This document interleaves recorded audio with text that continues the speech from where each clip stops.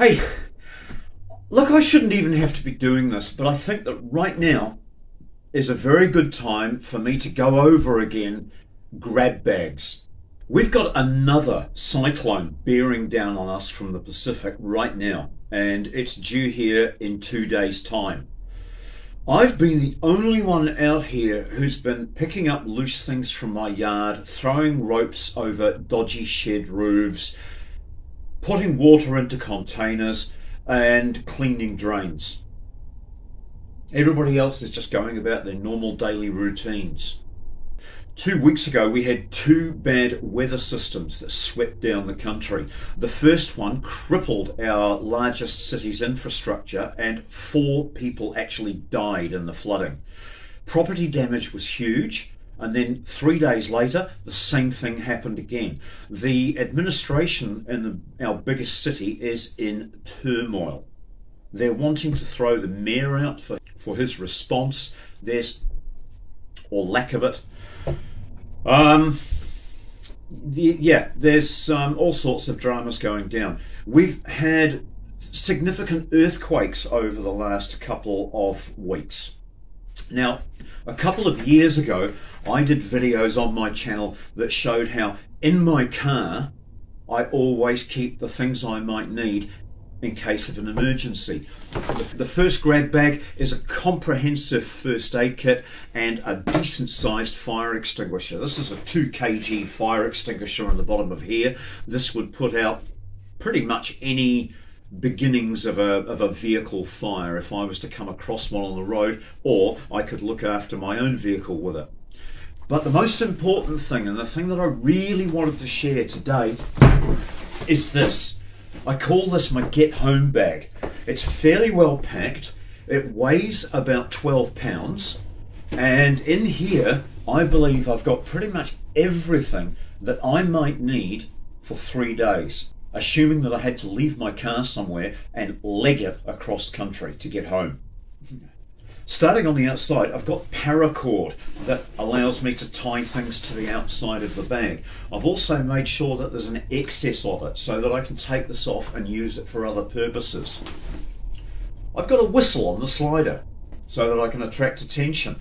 I've got a small Leatherman copy multi-tool with knives and screwdrivers and pliers attached handily to the outside.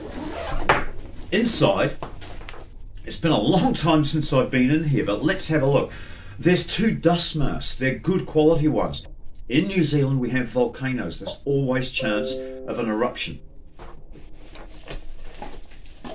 I've got some paper cups and I've got a wee bottle of hand sanitizer. In here I've got cotton makeup removing pads soaked in canola oil. These individually, there's about 5 or 6 of them in here. These individually will burn for an hour. They're great fire starters.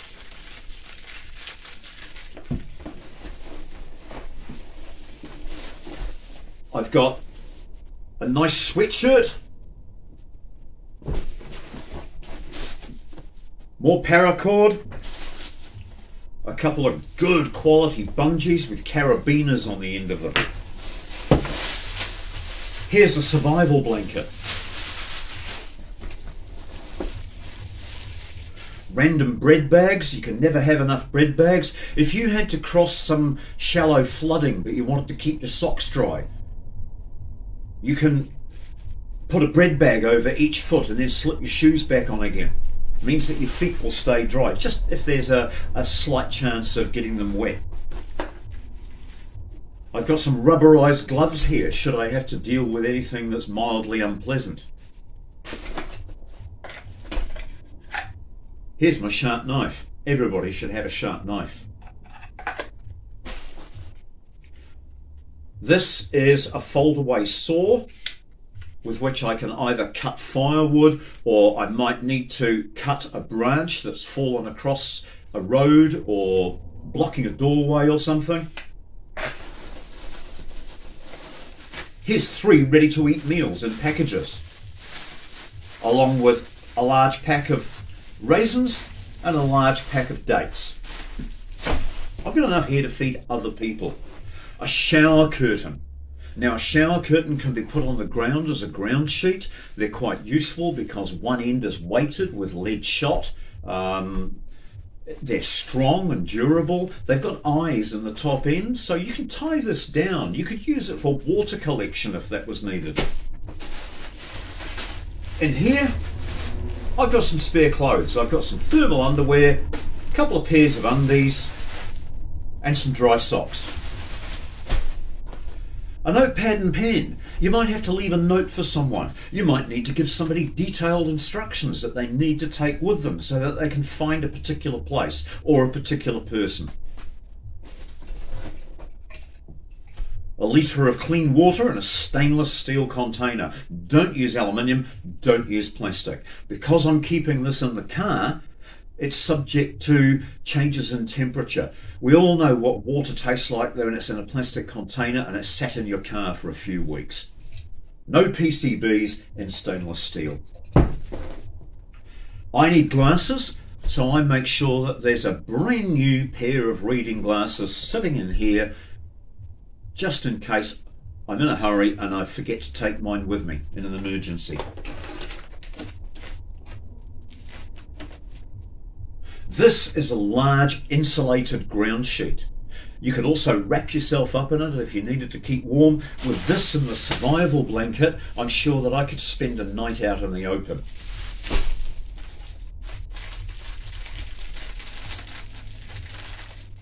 It's been a while since I was in here. I'm not sure what's in this bag, but these are potato chip packets.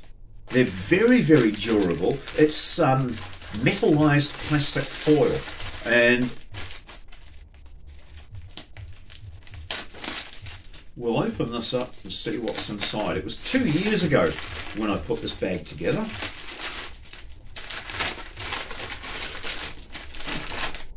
Oh yeah, wet wipes. It's a good idea to have a few packets of wet wipes just if you have to clean up anything that's mildly distasteful. I'll tell you what, if you've got no access to water, just a wipe down with a wet wipe can refresh you and give you a little bit more energy to carry on in an adverse situation. A dozen tea light candles. Oh, almost a dozen tea light candles. Attached to the inside of the bag here in this little raincoat pocket, I've got a compass, 2 lighters, a large stick of jumbo chalk. If I need to leave a big message that's going to attract someone's attention, I can write a message on a wall or a door. I've got some AAA batteries.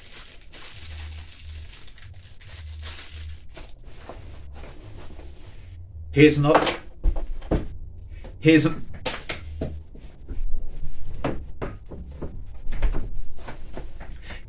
pen. You can never have enough pens and pencils in here.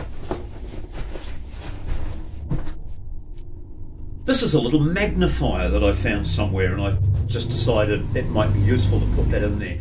Imagine if somebody had something in their eye. I can use this little magnifying glass for any delicate work that might need to be done. And last but not least, down the bottom, I've got a 1400 milliamp charger. This can recharge your cell phone and it can give you an emergency source of light for a few hours.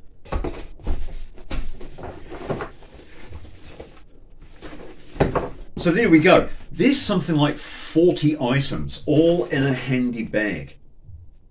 In addition to this, I'd recommend that you have a good pair of strong shoes in the car at all times, summer and winter. And then if anything untoward happens, if roads are closed and you can't get home, you've got a good chance of remaining comfortable until things get better. With a bag like this that you can probably put together with things that you already have at home, you're going to be a lot more comfortable and safe in a situation where you can't just turn around and head home.